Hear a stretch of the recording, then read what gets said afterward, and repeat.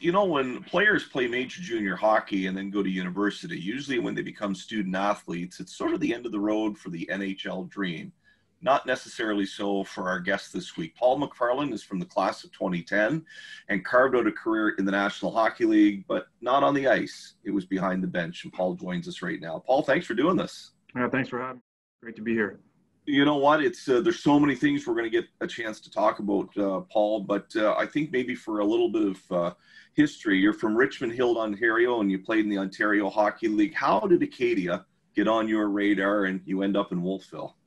I've told this story a few times. I think I was playing major junior hockey in Windsor for the Spitfires as a 20-year-old, and Darren Burns came up to see me probably in, I think, late November, early December. Took me out for lunch.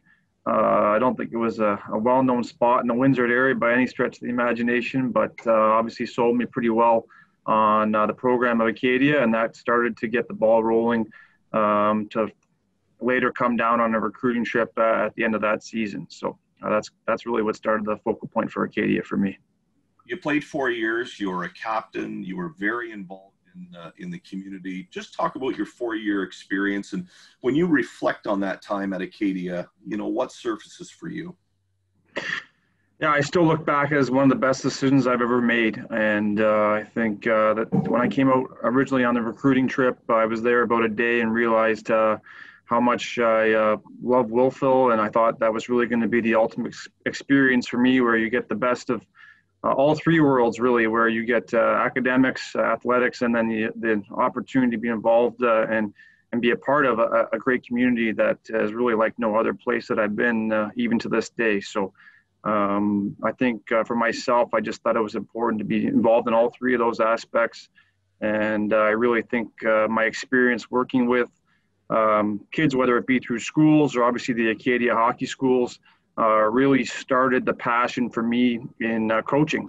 And I think after leaving Acadia and entering the business world for a short period, realized how much influence Acadia did have on that. And obviously that's where my career has traveled since then.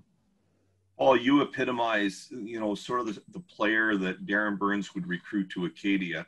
You know, a leader that's going to be a leader on and off the ice. Might not necessarily be the guy that's going to score 30 goals in a season, but it's going to be the guy that's going to leave it on the ice. You know, when you came to Acadia, did you see yourself in that leadership role, and how much did you embrace it as a university player? Yeah, I think that was a huge part of my Acadia experience. You know, Darren named me captain in my second year, allowing me to finish the last 3 years as the captain. I think that was just great experience, being put into that sort of role and spotlight. It's my belief that, leadership is a skill that's developed.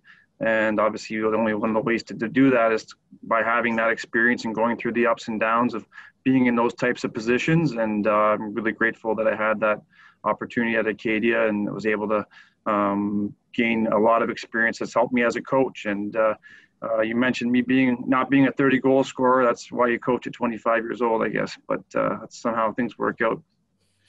You know what? Oftentimes in athletics, the pillars at Acadia are athletic, competition. There's the academic, and then there's community. You've checked all the boxes. And, you think about your time volunteering in Acadia minor hockey or for Smile. You're a 3-time academic All-Canadian. And, of course, we talked about what you did on the ice. So, from that community aspect, it's so important, especially in a small school like Acadia University, in a small community. Was that something you grew up, like, were you a community guy, or was that something when you arrived at Acadia, all of a sudden it falls in your lap? Well, I think it started actually in playing major junior, to be honest, playing in Kitchener my first 2.5 years in the OHL. It was almost an expectation playing in Kitchener that you were going to be involved in the community. And obviously that had an initial impact on me. And then just being a part of Acadia athletics and that community, I think you're right away thrown into around a lot of great people and great kids for that matter. And you started to take pride in obviously helping them develop, through hockey schools or the Smile program. But it's more importantly, you're helping people. And I think hopefully having an impact on their lives. And that was a big selling point for, coming to Acadia. I think just the impact that you do get to have on the community. as well as, just the smaller class sizes. That was a huge influence on my decision. And again, building relationships with professors and the people in your classes, unlike, I think, any other university that you can go to. So 2010 rolls around, you walk across the stage, you get your diploma, and Paul McFarland's off for probably a career in business. And it starts out that way, but it doesn't last very long. Talk a little bit about the road from leaving Acadia, working away from hockey, and then getting back into it. Yeah, when I left Acadia, I worked almost a full year with a CA firm, which is obviously what I went to school in, accounting and business at Acadia. And so really just thought that was how things were going to play out. And then, like I said, probably around that time, I realized that my passion was in teaching and also coaching for that matter. So I went back to school to go to teachers college. And fortunately, got a call as I was finishing teachers college to get involved in coaching. DJ Smith called me, who was working at the time for the Windsor Spitfires, just hired as a head coach with the Oshawa Generals. He actually coached me while I played in Windsor, so it's funny how those relationships work in the game of hockey. And he kind of gave me my first start as an assistant coach in the Ontario Hockey League. Playing through major junior and through university, would that even have been something you said, I'd love to do that? Or was it on your radar?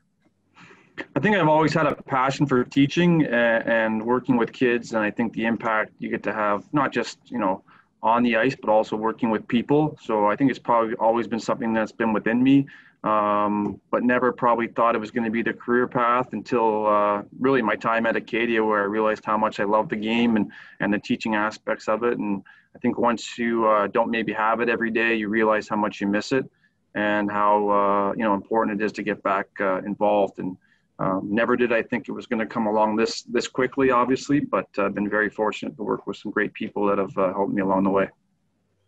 So you're an assistant coach in Oshawa for 2 years, and great opportunity to be a head coach with Kingston, a program that's been around for a long, long time. And you're the youngest CHL coach in the country. So talk about transitioning as an assistant coach and your role as a head coach with, basically 16, 17, 18-year-olds.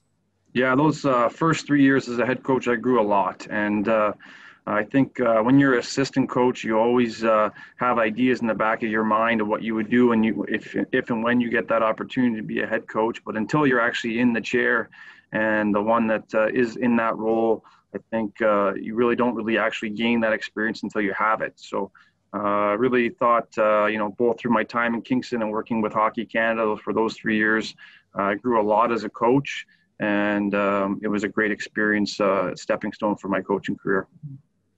And then, of course, you wrap things up in Kingston because you get an opportunity that everybody would want, and that's to be, as you guys say in hockey, in the show. And you end up with the Florida Panthers as an assistant coach for 2 years. How did that come about, Paul? Well, it's like a lot of things in the hockey world. I think everything is done through networking and the people you meet and hopefully the impact you can have. And, Bob Bugner was given the job with the Florida Panthers as the head coach. Him and DJ Smith are very close and work together with the Spitfires. So he gave me an opportunity to interview for the job, and obviously it went as well as it could have. And was offered a job after that interview process. It all kind of happened pretty quickly. And to be honest, going into that interview, I wasn't really, thinking I was going to get the job. It was more so just to gain that experience and going through that type of a process.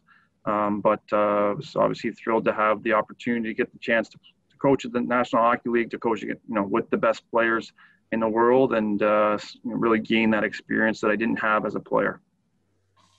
Paul, when you go to Florida to be a coach, just talk about the transition. So now you're leaving Kingston, where you're coaching kids that are in their late teens, mid to late teens. Now you're with guys that might have families at home. Obviously, there's some young players in the NHL. What's that transition like?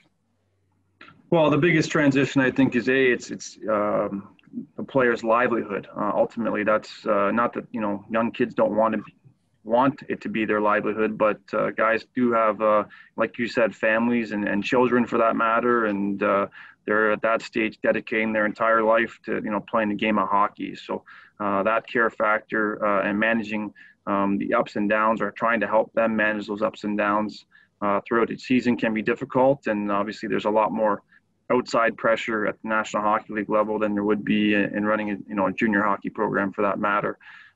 So I think there's a few things that go with that, but ultimately, because of that, they're grown men, and they take a lot of pride in what they do and how they work and how they show up to the rink every day. So it's just great to see the attention to detail and the effort that they put forth, just to, in a lot of ways, get their body and mind ready to play. So you don't play at the NHL level. You're a young coach coming into the NHL for the first time. How intimidating is it for you personally to be working with these guys, especially in the early going? Yeah, I think you just come in and you get to work, and it's like any other coaching job.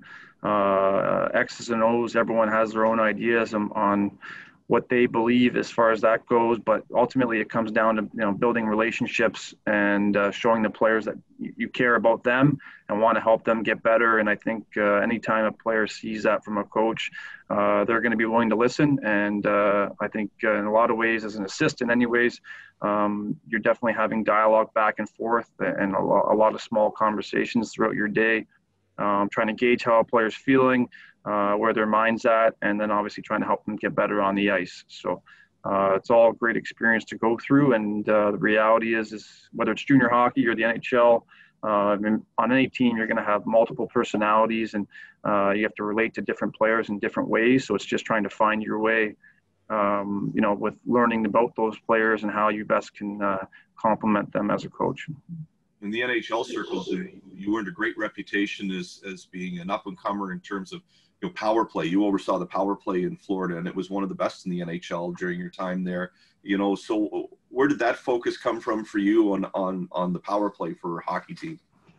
Well, I think as an assistant in the NHL, you've got to be, that has to be a strength of yours, either on the power play or the penalty kill. On most staffs, they would be asked to run one of those special teams units, and obviously the head coach still gets to have their opinion and say in those areas. But I think ultimately you take a lot of pride in how those units are run, and being that your number one, I guess, priority as far as coaching goes, with the exception of helping the players in those relationships, you spend a lot of time watching power plays, watching penalty kills of the opposition, really learning the finer details of it. And I think that's another thing that hopefully has made me a lot better coach, just really zoning in on that one area of the game. And we did have some success in both Florida and Toronto, but ultimately the players are the ones that are on the ice, and they deserve all the credit because they're the one that they have to go out and execute. And there's the segue for us, because you mentioned Toronto. There's a coaching change in Florida.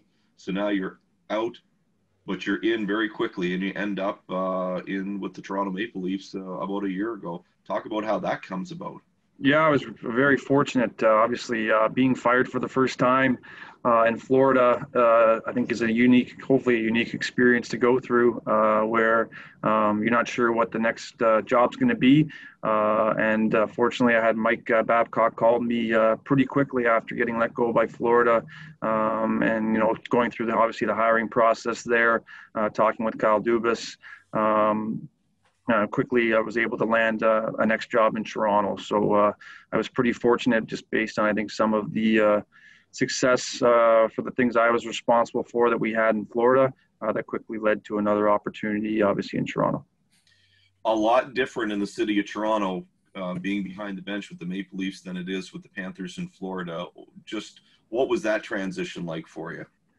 Yeah, to be honest, I obviously it is a different market, and the media and the focus that the Leafs get compared to most teams in the NHL, for that matter, is very different. As far as even looking up in practice, and you see, anywhere from 50 to 70 media outlets that are overhanging to watch a day-to-day practice. It's definitely a change, but I think ultimately, once the job starts, it's really the same, whether you're coaching in Kingston or Florida, Toronto.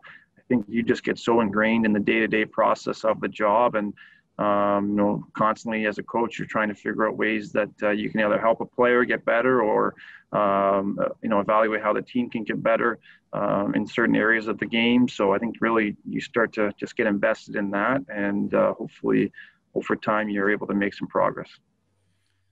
Well, I think ultimately it was just a chance to grow, and I loved my time both in Florida and with the Maple Leafs. It was an unbelievable experience to get a chance to coach at the National Hockey League level, being an assistant coach. But in order to be a head coach, I think you need to have that experience of, like I said, sitting in that chair and gaining the opportunity of making those difficult decisions and being held, I guess, accountable for those decisions.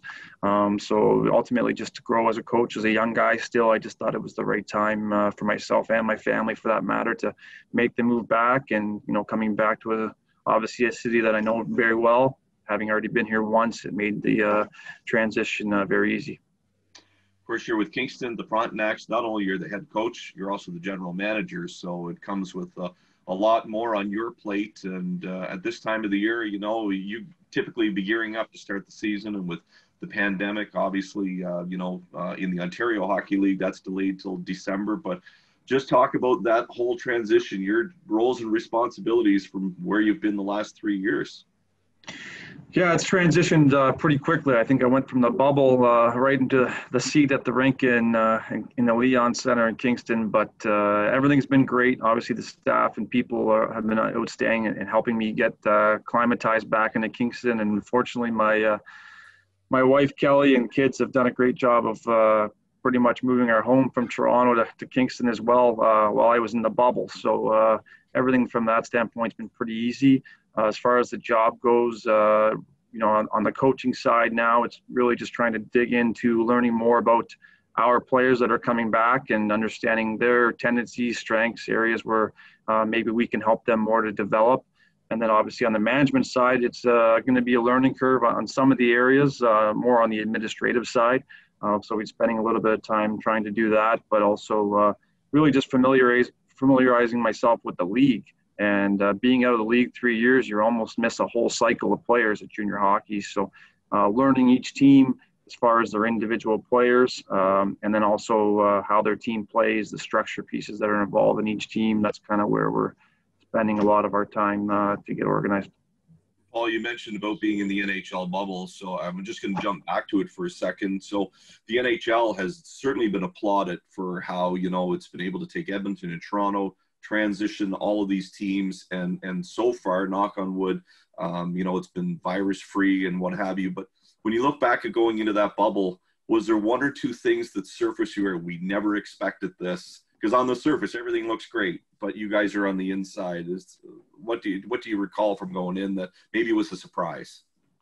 I don't think there was really any surprises. I think we were so well prepared, to be honest, of what to expect. And the NHL did an incredible job as far as logistically organizing, our travel to and from the rinks. And obviously being with the Maple Leafs, everything's done first class all year round from their perspective anyways. So really just kind of felt like you're on the road trip. Obviously, you weren't able to really go anywhere other than some certain restaurants and to and from your, I guess, hotel room and the coach's meeting room. But really, it just felt like any other kind of extended road trip, to be honest with you, where obviously we weren't in there, that long. So it would have been nicer to maybe be in there a little longer. But I think ultimately the time that we were in there was very well done by the NHL.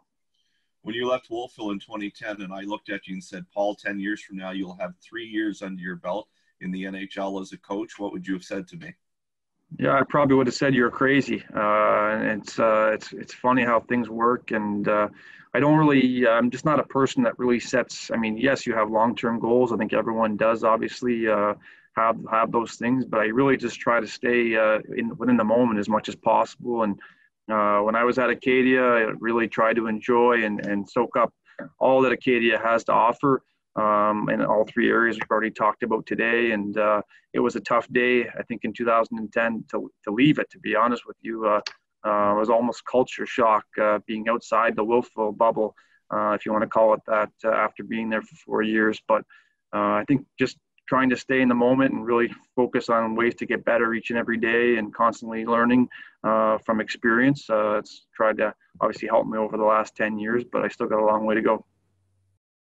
Yeah, I'm excited and I guess honored that Doug Springer, our owner here, has given me the opportunity of both roles, and I think with it comes a great challenge. And Obviously, a lot of work that I'm not going to be able to do by myself. I'm going to need some people around me that are going to be able to help me in all regards, no different than as being a head coach. Your assistants are a huge part of any head coach's success. So I think myself, it's a great challenge, and it's probably going to be different from obviously the last time I was here, but organizing, from scouting to recruiting to our development plan, and trying to, I guess, build it all, with one common goal and how it all works together is exciting for me. But ultimately, coaching is still my passion.